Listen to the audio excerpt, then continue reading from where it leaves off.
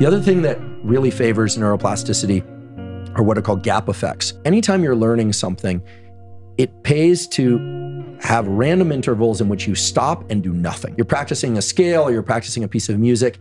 Every once in a while, if you have a timer that goes off randomly, or the instructor or teacher tells you stop, and you attempt to do nothing. You could close your eyes or keep them open, but you stop the motor pattern, or you stop trying to do the math problem, or you stop trying to do the physical sequence that you were doing.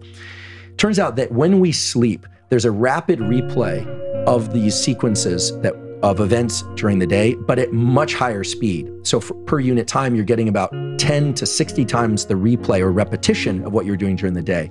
During these brief gaps, these 10-second gaps that are introduced while awake during your learning, you get a 10 to 20 times repeat of whatever sequence you were trying to learn. So this is a way of getting more repetitions in, even though you're doing less.